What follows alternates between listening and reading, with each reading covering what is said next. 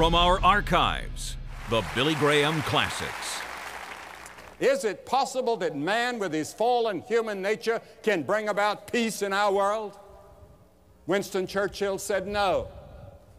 Winston Churchill said that our morals are lagging far behind our technological advance. Just think what's happened in 100 years. 100 years ago, we didn't even have radio, and certainly no television. And we barely had a few automobiles. And no one had seen any, at least in the part of the world I lived in. We didn't have airplanes. The first airplane flew in this century, 1903 at Kitty Hawk, North Carolina, and it just flew a few yards. And all of this has happened so quickly, and our human nature has not changed.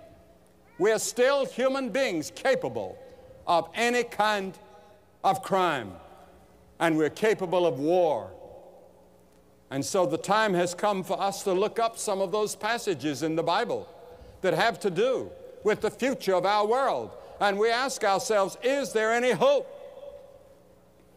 A person can live a lifetime without sex. A person can possibly live 75 days without food. I read about a man in a hunger strike in Britain that lived 70 days without food. And it's possible to live about 10 days without water. It's possible to live maybe 6 minutes without air or oxygen. But it's almost impossible, we're told, by sociologists and psychologists and psychiatrists and clergy to live without hope. And one of the great needs in our world today is hope. And many young people have lost hope, and that's why many of them are rebelling and turning to drugs and turning to other things. They see no hope as they look into the future. We read about the greenhouse ecology, and they talk about Armageddon, they talk about global genocide, they talk about the end of the world. And we're seen almost daily in the press and on radio, or television, some reference to it. A New York philosopher says, as never before, America needs a philosophy of hope and confidence. The former Prime Minister of Canada, making a speech recently, said, billions of people are living today without hope. And he said, hope is the greatest need of our generation. They're tempted to give up. They opt out. And so we tend to hide from reality and responsibility, as many people today are searching for hope. So the zodiac signs are being studied as never before. Spiritual mediums are prospering. Computers are being used on a massive scale to predict the future. We hear a lot about astrology. And the best-selling author Herb Cohen says the most widespread feeling of these days is one of hopelessness and helplessness. And what oxygen is to the lungs, such is hope to the meaning of life. In our passage that I want to read now, there are 4 things that I want you to see. They all begin with a V. Luke, the 21st chapter, beginning at verse 25. And there shall be signs in the sun, and in the moon, and in the stars, and upon the earth distress of nations with perplexity, the sea and the waves roaring, men's hearts failing them for fear, and for looking after those things which are coming on the earth, for the powers of heaven shall be shaken. And then shall they see the Son of Man coming in a cloud with power and great glory. And when these things begin to come to pass, then look up with hope, and lift up your heads, for your redemption draws near. The 4 things that beginning with V that I want you to see. First, there's a view of the world today. When these things begin to come to pass. What things? Things that we've been just talking about. The disciples asked him a question. They said in Matthew 24, when shall these things be? What shall be the sign of your coming? And what will be the sign of the end of the world? Jesus said, don't speculate. He said, don't speculate about the end. There is going to be an end to the world system of evil, but the kingdom of God is going to ultimately triumph. God is not going to retreat. God is going to control the whole thing before it's over, and the kingdom of God will prevail. And Jesus' answer in Matthew 24 to these questions took 94 verses. He gave a whole scenario. Jesus said one of the factors would be fear. Fear of the impending annihilation. And that's what Greek scholars tell us the powers of heaven shall be shaken means. We will be fearing. There will be wars and rumors of wars, he said. And in this century, which was called the Christian century, there's a magazine called the Christian Century that was started in 1900 because they predicted that this was going to be the Christian century. It looked like the whole world was becoming good and filled with love at the beginning of this century. And there was tremendous optimism in Europe and America and all over the world. And in this century, what's happened? We've fought the bloodiest wars, and more people have been killed in wars in this century than all the other centuries put together in the past 1,000 years. What happened? Human nature was not put into the equation. God's answer to the real deep problems of our lives was not taken into account. Wars and rumors of wars. Then he said there will be signs in the sky. Signs seeing the militarization of outer space involving American and Soviet killer satellites equipped with laser weapons, nuclear bombs and neutron bombs that can descend from the skies anywhere in the world. All of these things taking place. Signs in the sky. We talk about SDI and all the other things. Has to do with signs in the sky. We're now told that many nations have on the verge of getting the atomic bomb. And suppose some little nation gets its back to the wall and starts throwing bombs. And that could start a chain reaction. There are so many things that I've heard at some of these conferences as scenarios coming from scientists and some of our top educators. Jesus said another sign would be disease and famine and hunger and suffering on a scale unprecedented in the history of the world. And more people today are starving and suffering from disease with all of our modern medicine, with everything we have. And then he said there would be immorality on a wide scale. People will be swapping wives. And as in the days of Noah, so shall it also be in the days of the coming of the Son of Man. They ate, they drank, they married wives, and they were given in marriage. And the divorce statistics all over the world, including the Soviet Union, including Great Britain, where we have our friends on the platform. They could tell you stories of what's happening all over the world.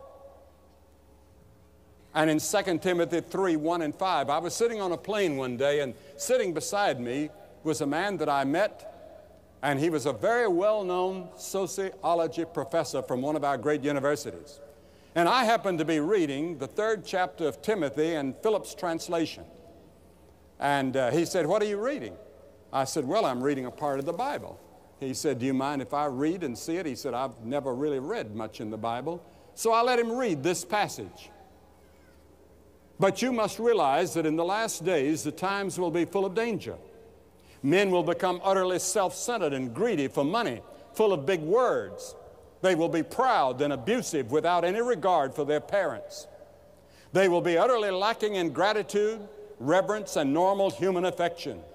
They will be remorseless, scandal mongers, uncontrolled and violent, and haters of all that is good. They will be treacherous, reckless, and arrogant, loving what gives them pleasure instead of loving God. They will maintain a facade of religion, but their lives deny the truth." Keep clear of people like that. When he finished reading that, he turned to me and he said, "You know, that's really a description of our country today." He said, "Is that really the Bible?" I said, "Yes, and that was written more than 2,000 years ago. It's a prediction of what's going to happen in the future." He said, "It's happening now." He said, "We see it every day in all the papers that I have to see, and the papers I have to read, and the books I'm writing." He said, "I'm going to take this. I may use this whole thing in the next book that I put out." And then Jesus said there'll be worldwide evangelism. Matthew 24:14, "And this gospel of the kingdom shall be proclaimed in all the world for a witness to all nations. Then shall the end come." Now the whole world at this moment can hear about Christ by radio, television, the printed page. There's nowhere that you can go that someone couldn't tune in. Do you know how many television sets they have in China? In color? Over 400 million in China. Who'd have thought that? And the television that they have in the Soviet Union has different lines to it, more along the European line and much clearer than we have in the United States.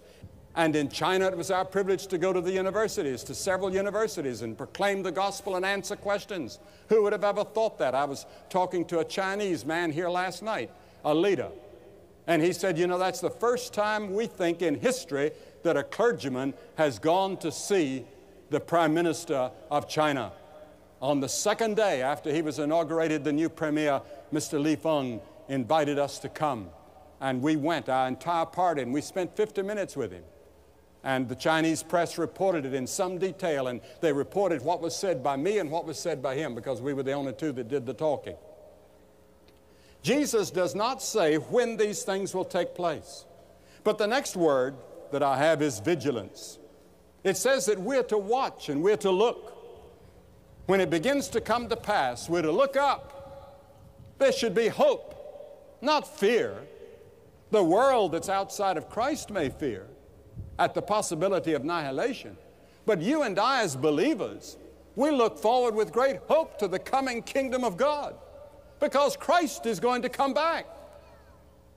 He may come tonight in your sleep. When a person dies, that's the end of the world for them. People ask me, when is the end of the world going to come? When you die, that'll be the end of the world for you. But the end of the age that we now live in, with all of its sinfulness and all that's going to be wiped away, and the kingdom of God is going to come. Thy kingdom come, thy will be done on earth. Jesus prayed. I believe that prayer is going to be answered in some future day. But for you, it's an immediate decision. It's an immediate thing. How do you stand before God? Jesus doesn't say when these things reach their worst point, nor does he say when these things have reached completion, look up. He says when these things begin to come to pass. In my judgment, many of them have begun to come to pass. And we could look up and put your eyes on Christ, not on the newspapers, not on the television screens for your hope. Your hope is in Christ. He's the one that has made the promise that his kingdom is going to ultimately prevail. He's going to come back. And in 1 Thessalonians, the Apostle Paul said in the 5th chapter, and when men shall say peace and safety, then sudden destruction comes. Several times the expression is used concerning his coming, a thief in the night. A number of places in the New Testament. He will come when you least expect him, as a thief in the night. And it may be at death, and that may be as a thief in the night. And Jesus is in heaven now, where? He's preparing a place for us, the Scripture says. And Paul said, behold, I show you a mystery. We shall not all sleep, but we shall all be changed in a moment, in the twinkling of an eye. Christ coming in a moment, in the twinkling of an eye. Do you know how fast that is? It's not like a clap of thunder that takes a long time. General Electric reported that an eye blink takes 11/100ths of a second. That's how quick. And Christ is going to come like a flash of lightning. And for you that know him, it's something to anticipate. Many of us are so taken up with this world and the pleasures and the sensualities of this world and the money that we make and the lifestyle that we live that we don't want to leave this earth. We hold on as long as we can. But for all of you, the world and the lust thereof is going to pass away, but he that does the will of God shall abide forever. I would rather know Jesus Christ as my Lord and Savior and live in the poorest country in the world where you had nothing than to be a millionaire in America and not have Christ. Christ gives hope and peace in the midst of all the troubles and all the difficulties that the world has today. But Jesus said, then shall two be in the field, the one shall be taken and the other left. Watch therefore, for you know not what hour your Lord doth come. Therefore be ye also ready, for in such an hour as ye think not, the Son of Man cometh. Are you ready? He said, be ready. How do you get ready? be sure that you have repented of your sins. Repentance means to change your way of living, means to change your mind. It means a change takes place. You're going in this direction in your life, you turn and go another direction. You can't do it by yourself because God has to help you in the repenting. And then you must, by faith, receive Him into your heart. You come to the cross where He died for you. He took all of your sins and He took your judgment. Because the Scripture says, when you die, you're going to go to judgment. There's going to be a day of judgment in which all of us will give an account of what we've done here and the things we've thought, and our thoughts and intents will be judged. And then the third V, the vision of hope, we're to look up. The Scripture says, where there is no vision, the people perish. Peter Jenkins, writing in the Guardian in Great Britain, said some time ago, we've all moved into unknown territory, and there's no clear vision of what the future will resemble. Jesus gives us a clear picture of the future. Paul said, if in this life only we have hope in Christ, we're of all men most miserable. If this is all there is, this life, we're of all men most miserable. But there's a future life. There's something to look forward to, something to be happy about, something to be expectant. Many times my wife and I go to bed and we talk about it. And we say, wouldn't it be wonderful if Christ would come tonight? Wouldn't it be wonderful if while we're sleeping we would just slip into His presence? I'm looking forward to it. I'm looking forward to His coming if He comes in my lifetime. I'm looking forward to death because you see the sting of death has been removed by His resurrection. He's alive, and because He lives, we're going to live too. What a hope we have. I remember many years ago I was preaching in Germany, and I was invited to visit Konrad Adenauer. I had never met him. I didn't know he knew I existed, but we were preaching in various parts of Germany, and there was a lot in the press about it. So he invited me to come and see him at 11 o'clock in the morning, and I went. And when I walked in, he offered me a cup of coffee. He was in his last year as Chancellor of Germany. And he started right in. He said, young man, do you believe in the resurrection of Jesus Christ? Well, I was surprised. I said, yes, sir, I do. He said, so do I. He said, if Jesus Christ did not rise from the dead, I see no hope for the human race. He said, there's not one glimmer of hope as I sit here in my office unless that hope lies in the resurrection of Christ. And he said, when I leave office, I'm going to spend my time writing about this hope. And we talked for about 40 minutes about the hope of the resurrection. Many people are thinking about that today. People in high places and low places, people at universities.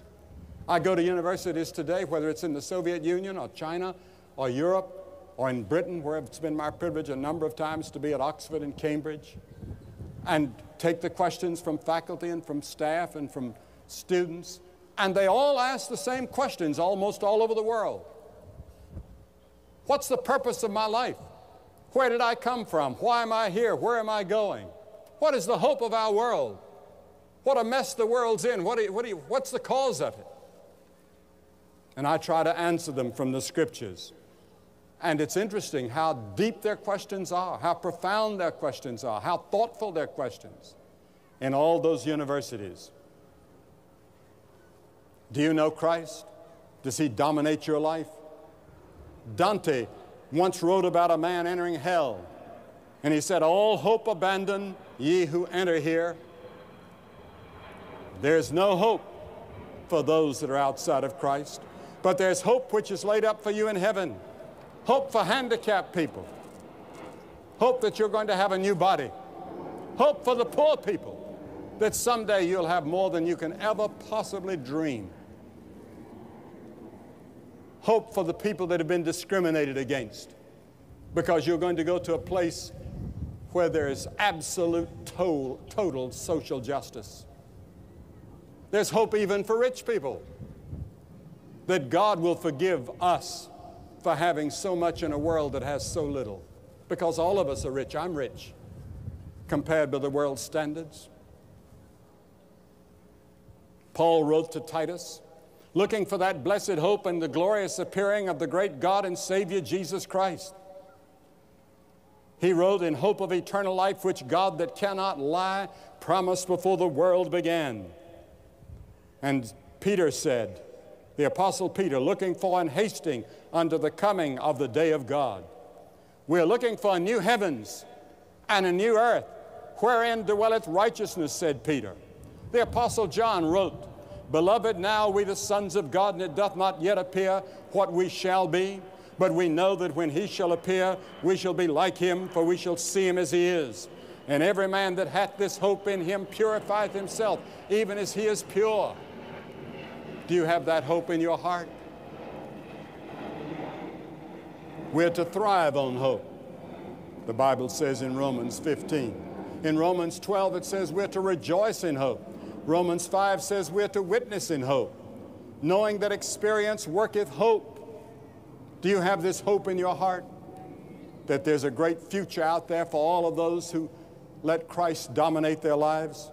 Happy is he whose hope is in the Lord. Isaac Watts set millions of people singing, O God, our help in ages past, our hope for years to come. Shakespeare wrote in The Merchant of Venice, through the medicine of hope, I have the hope to live and am prepared to die. Do you have that hope? Then the last V, the victory assured.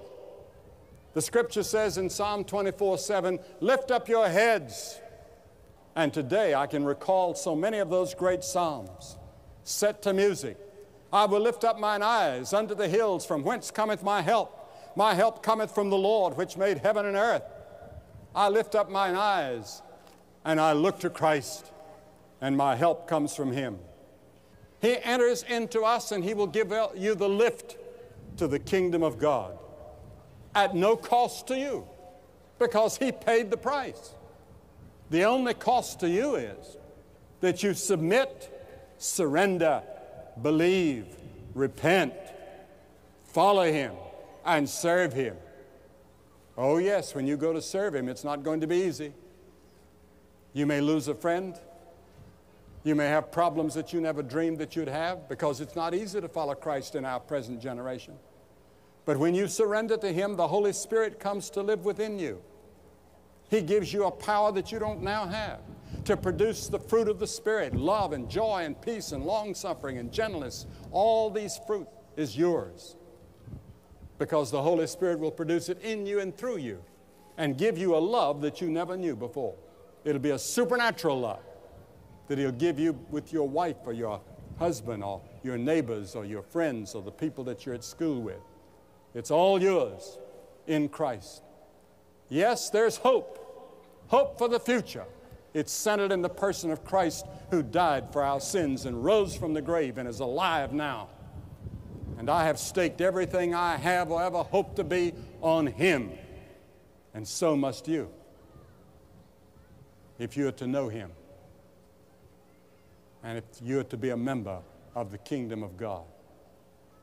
I'm going to ask you today to do something that we've seen several thousand people do this past week. I'm going to ask you to get up out of your seat right now and come and stand in front of the platform and say by coming, I want to rededicate my life to Christ. You might have been baptized, you might have been confirmed, but you'd like to think what you've promised at confirmation. You'd like to rededicate yourself to that. Or you may have never received Christ before, or you might have thought that you received him, but you're really not sure, and you want to make certain. You come. We're going to wait. Hundreds of you that God is speaking to. You may be in the choir all these weeks. Don't let this day finish without you making your commitment. And you over there. And I'm going to ask that people not leave the stadium and block the aisles, because this is a marvelous moment. You can make that decision to follow Jesus Christ, just as these many hundreds are doing here in Rochester, New York. The number on your screen is a number that you can call for spiritual help and for counseling. Call that number right now. It could well be the most important call you've ever made.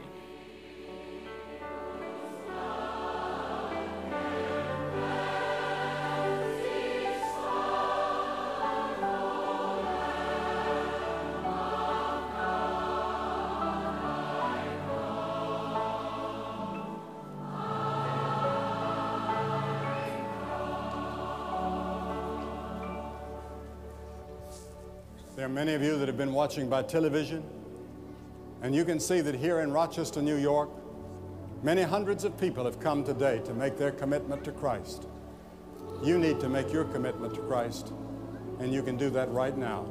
I'm going to ask you to do it wherever you are. Say yes to Christ. And if you will, pick up the telephone and call that number that you see on the screen. There's somebody there that will have a prayer with you and say a word to you. God bless you and help you to make that commitment. If you just prayed that prayer with my father, or if you have any questions about a relationship with Jesus Christ, I would just call that number that is on the screen. There'll be someone there to talk with you, pray with you, and answer those questions. And remember, God loves you. If you would like to commit your life to Jesus Christ, please call us right now toll-free at 1-877-772-4559. That's 1-877-772-4559. Or you can write to us at Billy Graham, 1 Billy Graham Parkway, Department C, Charlotte, North Carolina, 28201. Or you can contact us on the web 24/7 at peacewithgod.tv. We'll get the same helps to you that we give to everyone who responds at the invitation.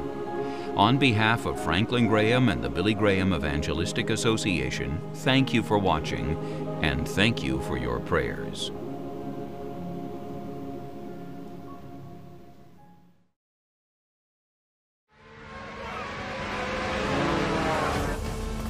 It's Anne. She's in trouble. If you don't take it to the edge every chance you get, you're dead already, baby. I was in trouble, and I didn't know what to do. Where are the Jews? I knew that I could take on the world. It's like you're in a dream, but not really a dream, this is a reality. I don't really believe in all this, but I know something crazy is happening right now.